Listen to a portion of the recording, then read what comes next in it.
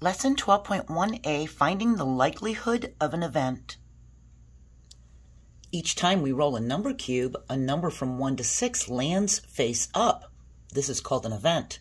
An event is an outcome, a result, or set of outcomes of an experiment or situation. We roll and get 4. There are 6 possible outcomes. We can get 1, 2, 3, 4, 5, or 6. We had a 1 out of 6 chance of rolling a 4. So I don't know if you remember that an unfolded 3D shape is called a net. We could cut this out and fold it and make a cube out of this. We could make a number cube. And there's only one 4 on the number cube. And there are 6 numbers. We have a 1 out of 6 chance of rolling that 4. The more ways the event can happen, the more likely it will happen. What if we had a number cube that had 1, 2, 3, and 4, 4, 4? It had these numbers. Well, there's 6 possible outcomes with 3 of those outcomes being 4. 3 of 6 likelihood of 4 as the outcome.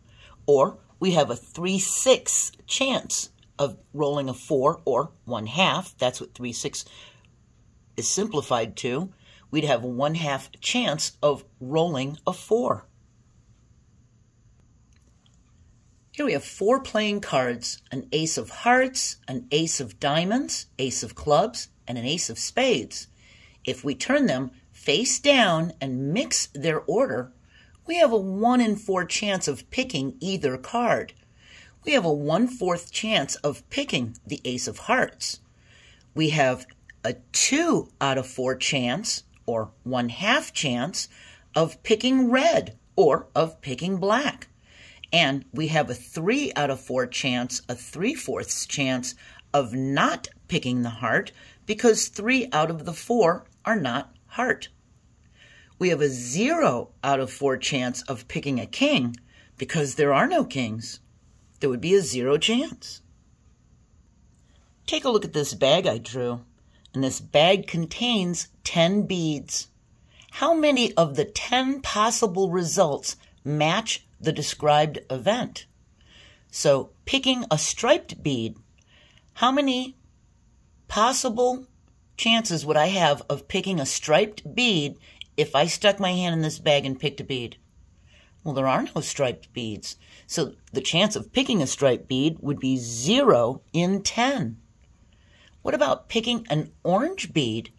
Well, I see 1, 2, 3 orange. That means we would have a 3 in 10, because there's 10 beads, of picking orange.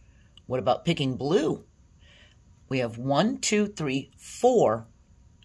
That means we would have 4 in 10 for the possible results of picking blue. What about picking purple? There's 1, 2 purple. That means we have a 2 in 10 chance of picking purple. And green? Well, there's only 1 green. That means we have a 1 in 10 chance of picking green. Now, in the box, we need to order the events from least likely, which is 1, to most likely, which is 5. So which color would we be least likely to pick if we stuck our hand in the bag and picked a color?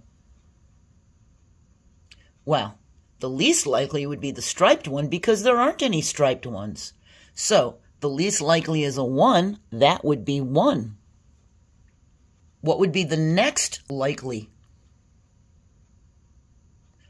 If you said green, you're right because there's only 1 green.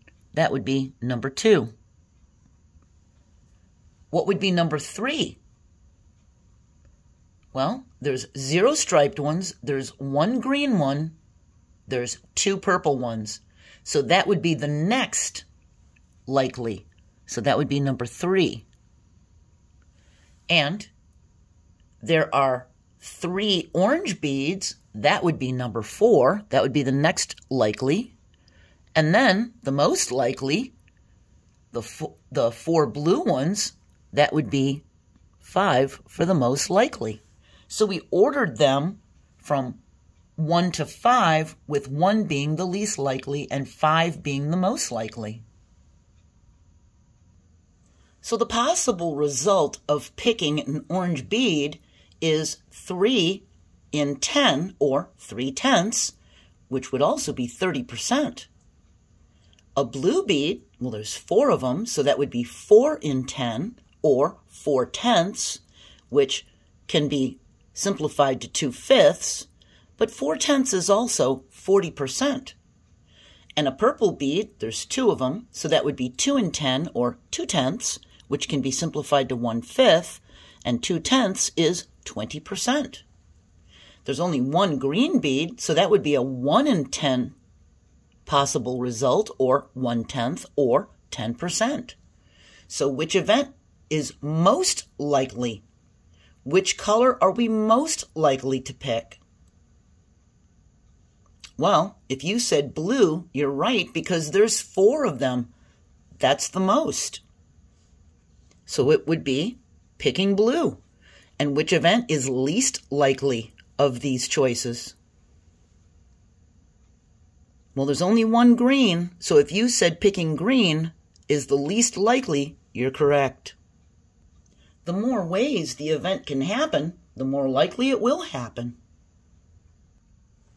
There are 52 cards in a deck of playing cards. There's 13 diamonds, 13 clubs, 13 hearts, and 13 spades. There is a 13 in 52 chance of picking a heart. It's because there's 13 of them. That would be 1/4, or a 25% chance of picking a heart.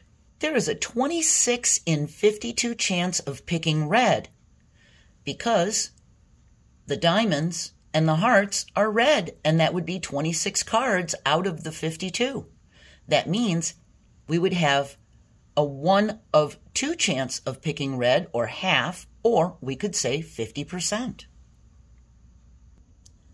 There's a 1 in 2 chance of getting heads if we flip a coin. This does not mean we'll flip the coin to get heads, then flip it again to get tails. That's not what this is saying. It means we have 1 of 2 possibilities, heads or tails. We have 1 of 2 outcomes. We might flip the coin 10 times and get heads every time.